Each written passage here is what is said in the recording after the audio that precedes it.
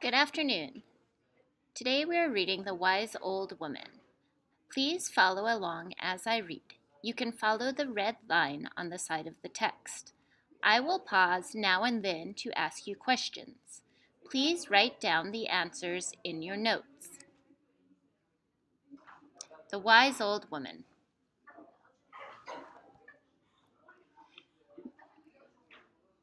Many long years ago, there lived an arrogant and cruel young lord who ruled over a small village in the western hills of Japan.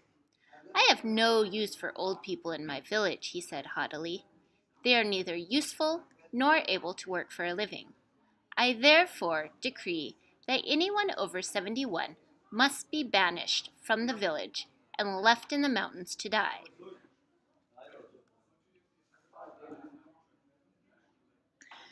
So, how does the beginning of this story resemble or begin like other folk tales you have read? Pause the video and write down your answer. Did you say that it takes place in a distant past? Very good. "What a dreadful decree! What a cruel and unreasonable lord we have," the people of the village murmured. But the Lord fearfully punished anyone who disobeyed him, and so the villagers who turned 71 were tearfully carried into the mountains, never to return. Imagine you had to listen and follow this rule.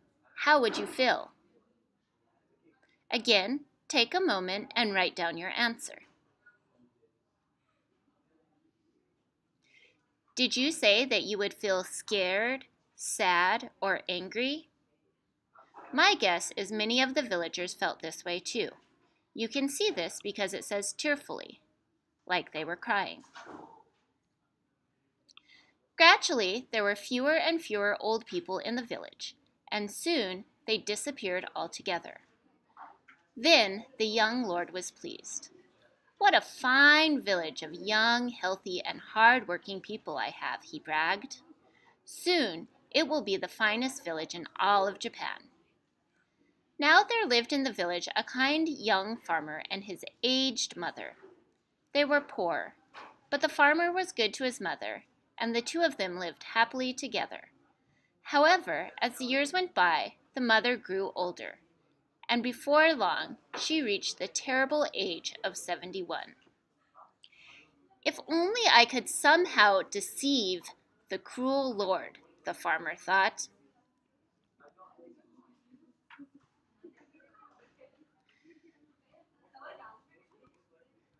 But there were records in the village books, and everyone knew that his mother had turned 71.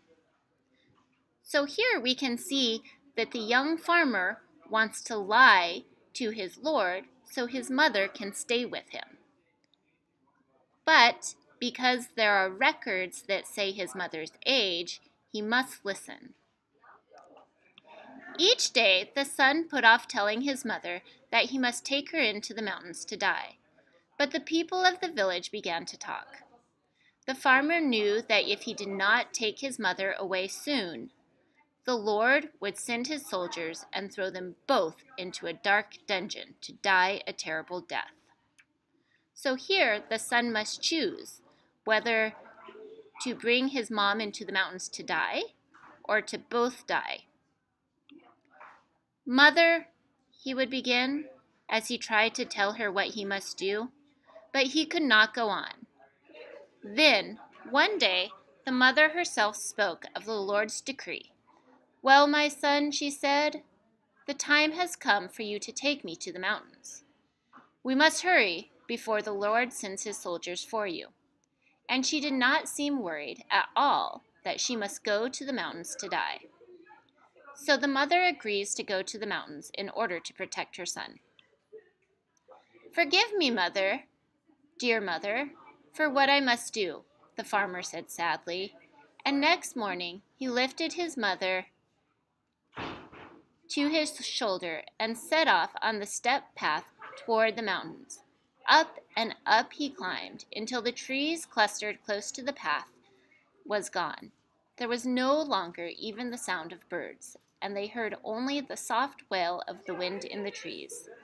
The son walked slowly, for he could not bear to think of leaving his old mother in the mountains. So here we can see the son is very sad.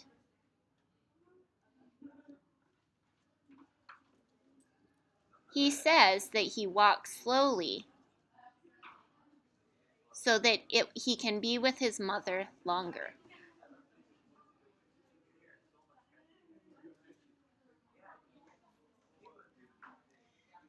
So pause for a moment and think, why was that last paragraph the climax?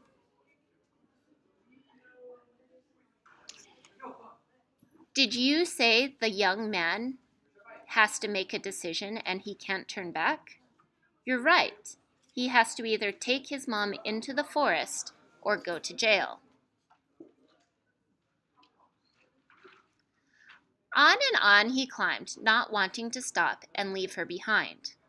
Soon he heard his mother breaking off small twigs from the trees that they passed. "Mother, what are you doing?" he asked. "Do not worry, my son," she answered gently. "I am just marking the way so you will not get lost during returning to the village."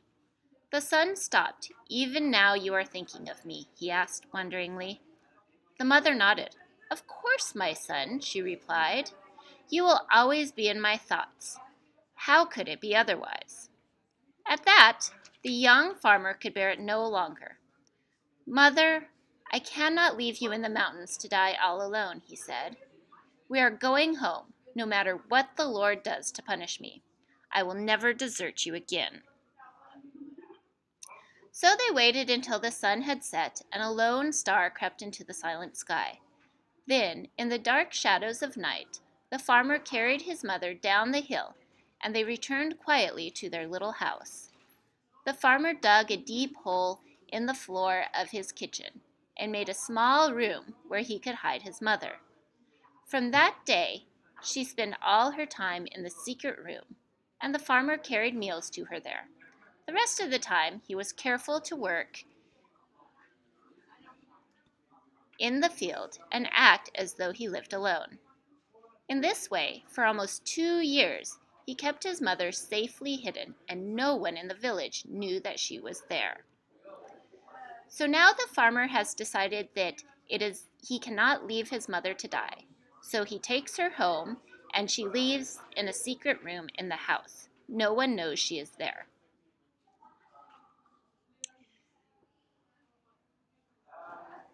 Then one day, there was a terrible commotion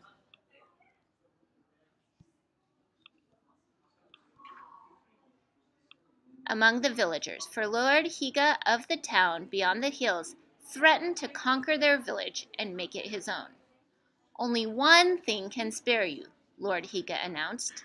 "Bring me a box containing 1,000 ropes of ash, and I will spare your village." The cruel young lord quickly gathered together all the wise men of his village. "You are men of wisdom," he said. "Surely you can tell me how to meet Lord Higa's demands so our village can be spared." Because another lord wants to conquer the village, the evil young lord needs the help of the wise people. But he has sent all the wise people away. Remember when we talked about irony and how irony is the opposite of what you expect happens?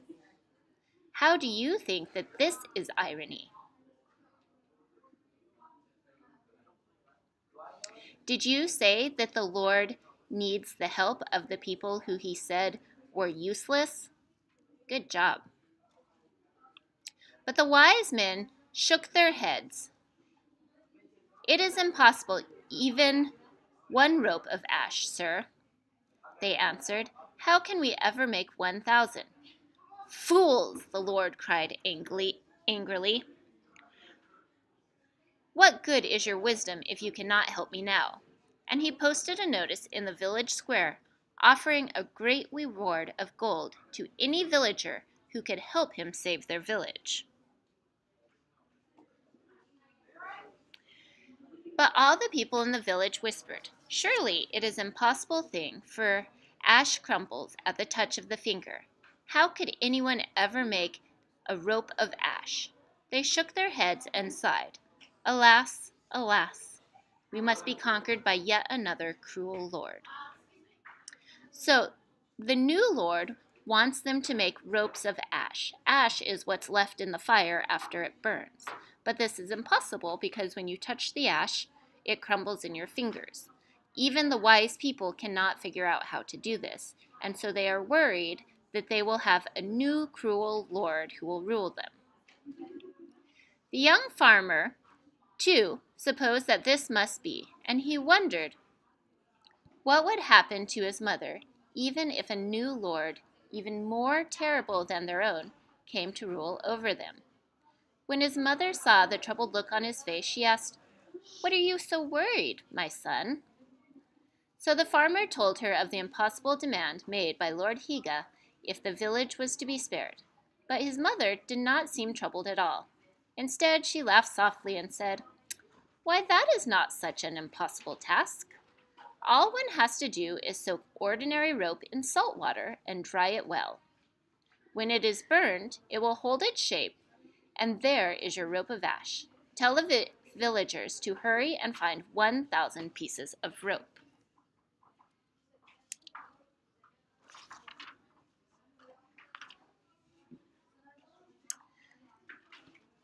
The farmer shook his head in amazement. "Mother, you are wonderfully wise," he said, and he rushed to tell the young lord what he must do. "You are wiser than all the wise men of the village," the lord said when he heard the farmer's solution. He rewarded him with many pieces of gold. The 1,000 ropes of ash were quickly made, and the village was spared. So because of the wise woman's idea about soaking the rope, the young farmer got both gold and he was able to save his village, showing that his mom truly is a wise old woman. In a few days, however, there was another great commotion in the village as Lord Higa sent another threat. This time, he sent a log with a small hole that curved and bent 7 times through its length, and he demanded that a single piece of silk thread be threaded through the hole. "If you cannot perform this task," the Lord threatened, "I shall come to conquer your village."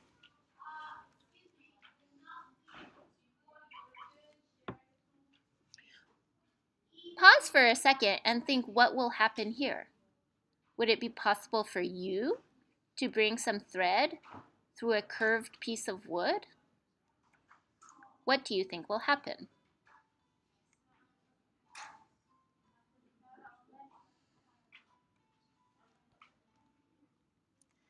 The young lord hurried once more to his wise men, but they all shook their heads in bewilderment.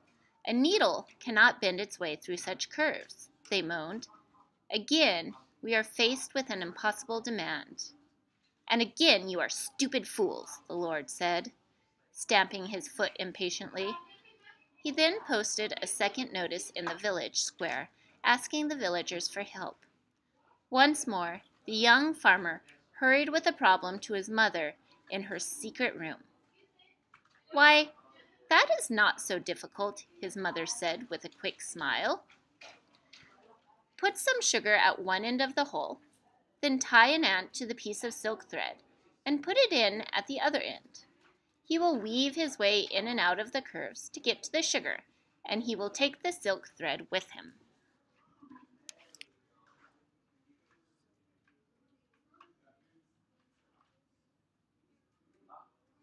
So, why do you think the mother finds this task so easy? Please write your answer down on your sheet of paper. Did you say you think it is because she has lived longer? She has more experience than others? Or has faced similar challenges? I think her experiences make her wiser and better able to think of solutions to these challenges. "Mother, you are remarkable," the son cried, and he hurried off to the Lord with the solution to the second problem. Once more, the Lord commended the young farmer and rewarded him with many pieces of gold. "You are a brilliant man, and you have saved our village again," he said gratefully. But the Lord's troubles were not over even then, for a few days later, Lord Higa sent another demand. "This time you will undoubtedly fail, and then I shall conquer your village," he threatened. "Bring me a drum that sounds without being beat."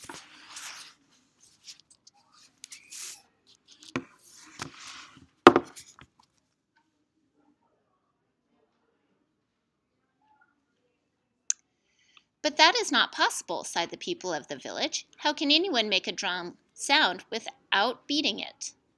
This time the wise men held their heads in their hands and moaned. "It is hopeless. It is hopeless. This time Lord Higa will conquer us all." So this challenge is to make a drum that makes noise without touching it. Again, the wise men cannot figure out how to do this.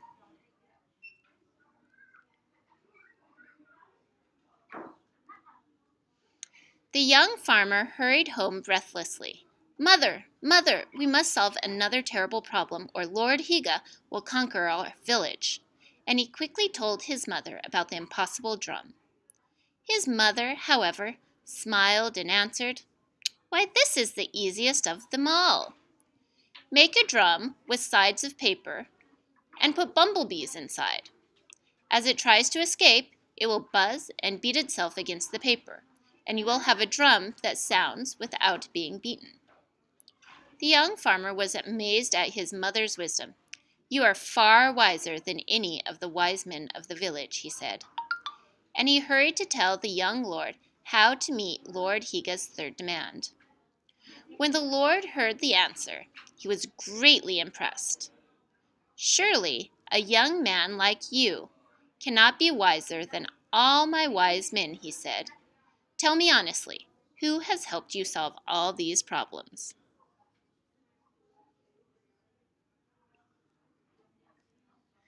So, in this sentence, the Lord says, "Surely a young man like you cannot be wiser than all of my wise men." What do you think the Lord means by this? What is he admitting? Please write down your answer. Did you write the Lord admits that with age comes wisdom?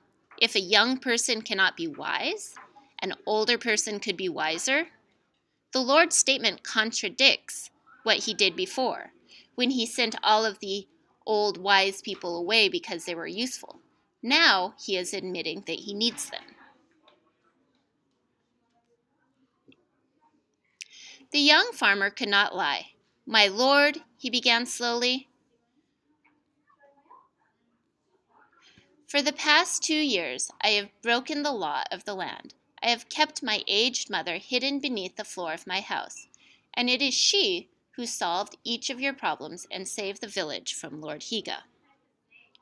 He trembled as he spoke, for he feared the Lord's displeasure and rage. Surely now the soldiers would be summoned to throw him into the dark dungeon. But when he glanced fearfully at the Lord, he saw that the young ruler was not angry at all. Instead, he was silent and thoughtful, for at last he realized how much wisdom and knowledge old people possess. So here is the climax of the story, because the old Lord realizes that old people have wisdom and knowledge and are useful. He can't turn back once he has this knowledge, and he must act upon it. Everything up to this point has been proving that what the cruel young Lord has believed was wrong.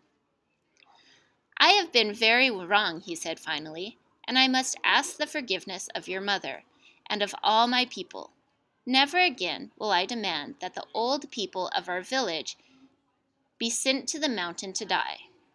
Rather, they will be treated with the respect and honor they deserve and share with us the wisdom of their years." And so it was. From that day, the villagers were no longer forced to abandon their parents in the mountains, and the village became once more a happy and cheerful place in which to live. The terrible Lord Higa stopped sending his impossible demands and no longer threatened to conquer them. For he too was impressed. Even in such a small village, there is much wisdom, he declared, and its people should be allowed to live in peace. And that is exactly what the farmer and his mother and all the people of the village did for all the years after. So in the concluding part, the young lord realizes what he did was wrong, and he stops sending people away because he realizes, or he knows, that the village needs the wisdom of the elders in order to be a happy and cheerful place to live. Please make sure that you have written your questions and answers on paper. If you missed them, you can re-watch the video. Okay? Thank you.